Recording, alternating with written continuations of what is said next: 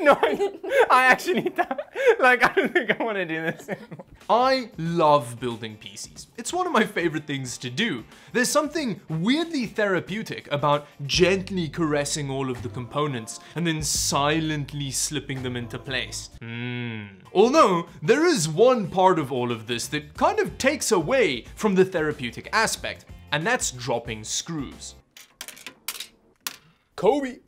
I drop screws all the time while building PCs, and it really gets on my nerve. So I decided to use some operant conditioning to train myself to drop screws less. And considering the fact that I've been watching a lot of Michael Reeves videos lately, it's obvious that the only way to do any form of operant conditioning is by building a robot that tases people every time they do the thing that you don't want them to do. Now, unfortunately, I am way too stupid to build a screw fall detect Punisher-Matron 9000, but luckily I have access to an Anna, who is more than willing to repeatedly tase me every time I drop a screw. Like, look at how excited you are.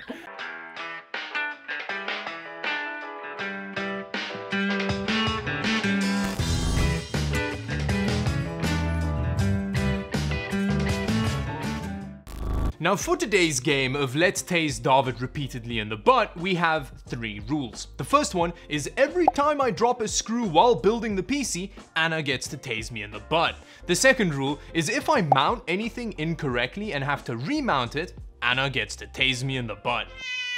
And then rule number 3 is right at the end of the building process. If the PC doesn't start up first try, you guessed it, Anna gets to tase me especially hard right in the butt.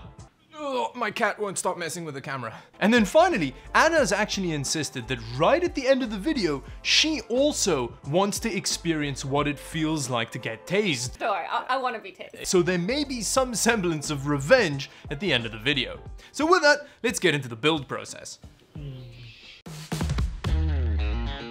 Now before we get to the build and the potential multiple tasings, I'm actually pretty worried. But before we get to all of that, let me just do a quick rundown of the system that I'm building today. The CPU that we're using is the Ryzen 7 3700X. This was in my editing system for a really long time. And I'm gonna pair it with a Gigabyte X470 Aorus Gaming 7 motherboard. This is a real sexy motherboard. And then as far as the graphics card goes, I'm gonna use an RX 580. Doesn't really match the CPU too much, but that's fine. At least it's got a real beefcake cooler on it, so that's the most important thing.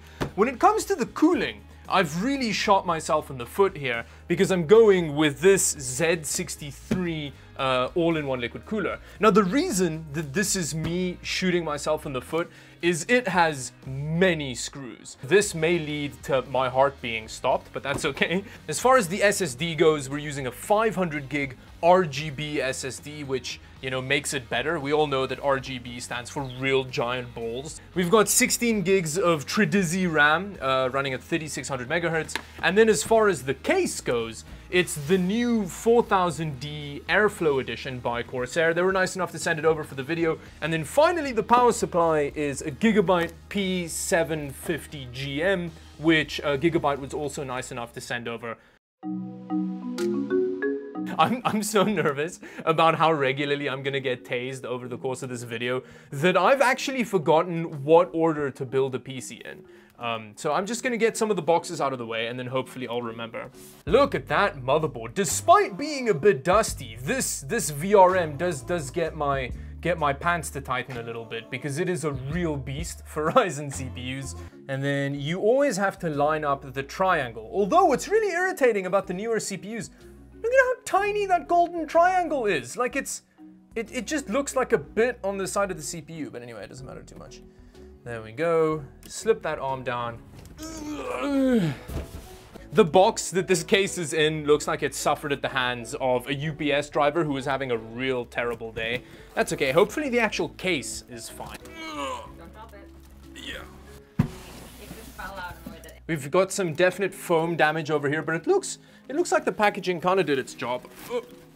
Oh yeah, that looks like it's gonna be a really easy case to build in. Let's start off with, this feels really different. Having you film me making the video is making me super nervous. You've got some pretty nice looking cables in there, so that's good. You're not gonna be too desperately in need of sleeved cables to make it look decent. Yeah, it looks nice. Let's drop it in the system. Okay, let's cut that. Yeah, so the captive thumb screw definitely didn't just pop up. Why is this? Oh, it folds out, and you don't. We're gonna cut that out as well. Good job. Now, many of you may be asking, why has Dawid not been tased yet? The screw part is still coming. We're getting very close. Okay, so this is for the graphics card. So we're just gonna need some SATA and then we're good. So you plug that into the peripheral bit. This is not a build guide by any measure. For those of you that haven't been able to figure that out yet. Oh yeah, I actually forgot I can put RAM in. Now, one of the things that's pretty weird with this Tridizzi RAM is it's supposed to be pretty premium RAM, but I found that like their heat sinks are not particularly well attached. Like, listen to how jiggly that is. That's not a sound you want your expensive RAM to be making. Let me know in the comment section below if you've experienced that with your Tridizzi. And they're also super jagged, so they're really painful to push in. So this is the box with all of the screws in, and this is where the pain and suffering is gonna come from. Oh, it's actually got some straps in there. That's really nice. I like that a lot. You can use it for weird BDSM tricks with your case or whatever.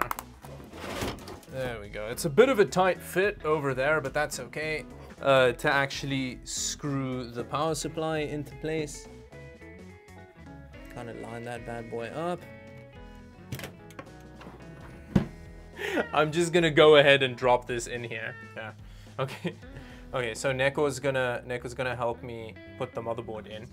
There we go. That was nice and easy. I really love these, right? When case manufacturers have this little catch in there that like holds the motherboard in place so that you can put the other screws in. That's very, very helpful.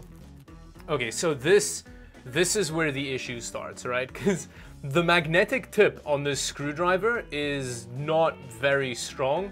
So like see, now it works. Now it's messing with me because it's giving me a false sense of security. And then I'm gonna like, have it over, and then it's just gonna. There we go. One down. 7 more to go. So again, this one, I'm gonna test it first every time to make sure that it. Oh, I'm so terrified. Oh no. Okay, we're good. We're good. Please don't fall. Oh, yeah. Hell yeah. I'm a pro PC builder, yeah. But then I'm gonna get careless. That's the thing, right? It's gonna be like, oh, this is going so... Oh, shit! Oh, no. Can I reconsider? Like, I don't really know if I want this to happen. Ah! Oh, that is... Oh, ow! Ow, that was so violent. If anything, the jab was worse than the shock. Ow! I'm actually gonna use the super secret secure ninja screw hold. I think this should work, although I can't. Oh, yeah, there we go. Am I not allowed to use the finger? Not until I've shocked you at least 3 times. Oh, there we go. And then we have 3 more, and then we're done with the motherboard mounting. Finger. Okay, fine. Okay, so I'm not... Why am I not allowed to use the finger? I feel like that's unfair.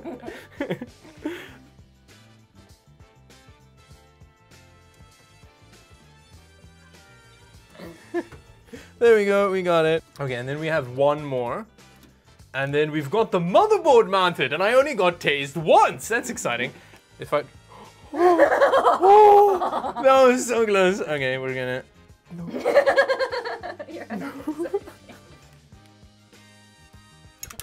No! Oh. No, I actually thought, like, I don't think I want to do this anymore. Okay, wait. Just give me a moment. Ah! Oh, that isn't nice. It wasn't. The first time was definitely not that. That was. Okay, there we go. There we go. We're good. There's something wrong. I think the screw hole is defective. I can't get the screw in. Maybe the other screw is underneath it. There we go. It's stripped in, but it's fine. Don't film it. It's it's stripped in, but the screw's in there. Okay, it means I'm never gonna get this motherboard out, but it's fine. It doesn't matter. So now the next part of the process is gonna be getting the all-in-one liquid cooler. Maybe in the front. I think the front is probably gonna be the better idea clearance-wise. Okay, so we have the front ready. Let me get the... Okay, here we have the very fancy all-in-one liquid cooler. But we're going to attach the fans. This is going very well, I just want to say. I am busy 4 screws down. We've got a fan in, although this is the easy part. It's actually mounting the radiator to the case, which I don't think I've ever done without dropping a screw. There we go. So we've got the AIO ready with no serious calamity. Oh, that's a very, very tight fit for a 280 millimeter radiator in here. Why did I choose to use an AIO for this? This is a terrible idea. Okay, we're good. I've actually done this quite well. Now I just need to screw it down.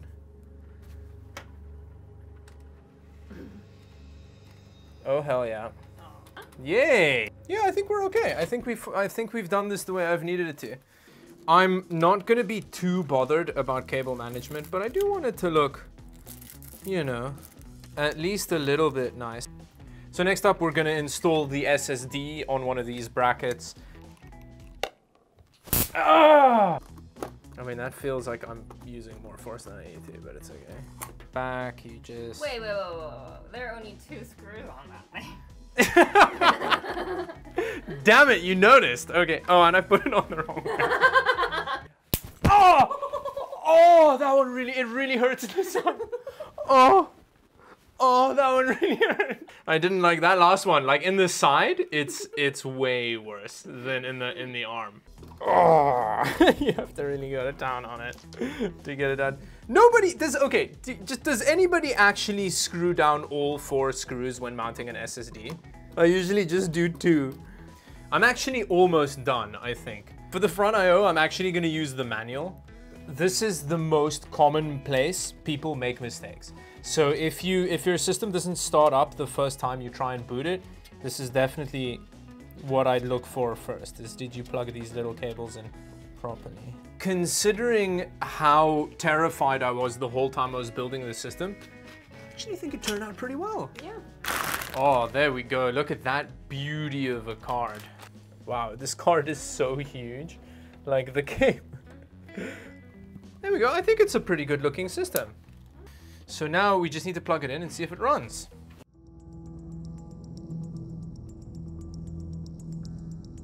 Okay, now here comes the moment of truth. Let's see if it works. Did I switch the power supply on? Okay, so that's a good sign. There we go.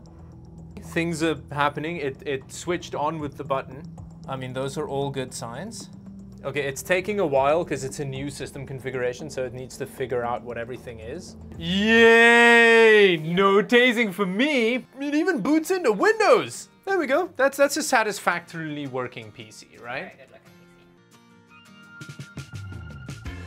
I actually don't know if I want to tase you. Like, Oh, please, don't worry. I want to be tased. Are you sure? Are you sure you want me to do this? Yes.